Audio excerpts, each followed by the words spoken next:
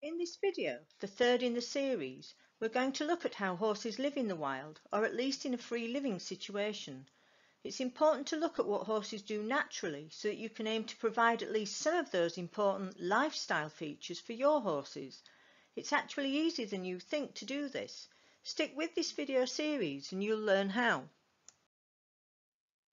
Please be sure to give this video the thumbs up, and if you'd like to become a more knowledgeable horse owner, make sure you subscribe to this channel and hit the bell to be notified when a new video becomes available every week.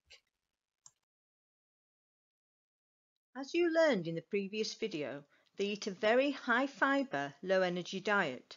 This means that they have to graze for long periods each day in order to get enough calories. An important fact is that they tend to spend their grazing time filling up on fibre rather than seeking higher nutrient but lower fibre plants. Remember about the acid in the stomach. They're constantly aiming to buffer that acid by eating lots of fibre. Free-living horses live in a herd and are on the alert much of the time. But alert behaviour is shared between adult herd members so that individuals are not exhausted. A big advantage to living in a herd is that individuals can take it in turns to relax because there's many eyes and ears to look out for danger.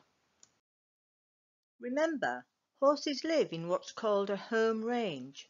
Their home range contains all of the resources that they need, such as feed, water, shade and shelter. Remember, living in a home range means that they stay in one area, even though that area may cover hundreds of square miles. And it also means eating the plants throughout the year, from very fresh and green in the spring to more fibrous in the winter. In an area with plentiful resources, the home range is relatively small, perhaps only a few square kilometres or miles. But when the resources are more scarce, the home range will be much larger, perhaps hundreds of square kilometres or miles. Wild or free-living horses can cope with a variety of climates ranging from very cold through to hot, but they struggle with very hot, humid climates. Horses do very well in dry, cold weather. They can graze and dig in the snow for food. Their high-fibre diet keeps them warm, because as fibre is digested, it gives off lots of heat.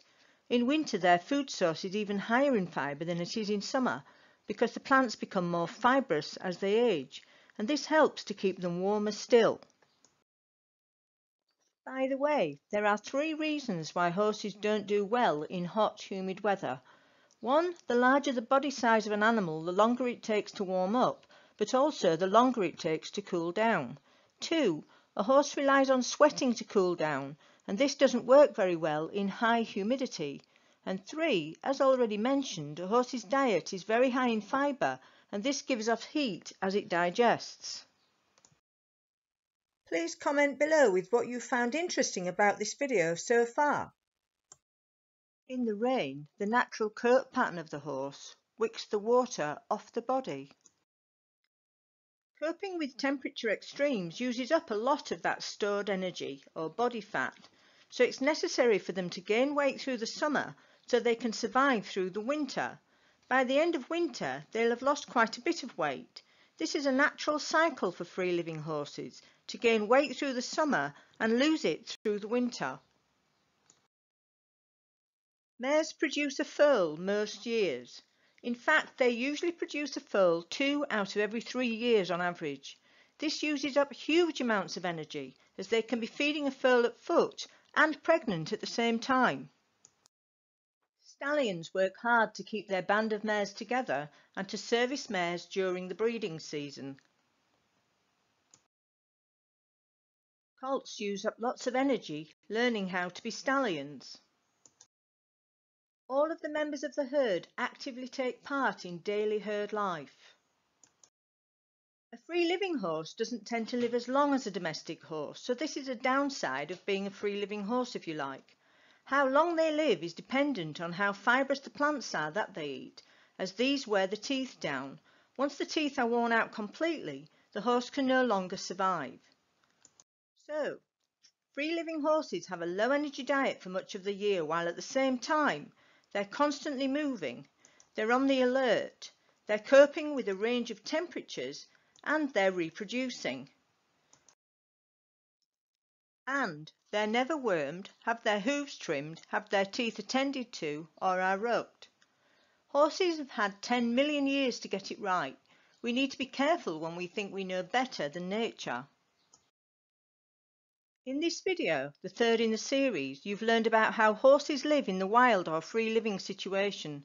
This is important information so that you can aim to provide at least some of those important lifestyle features for your horse or horses.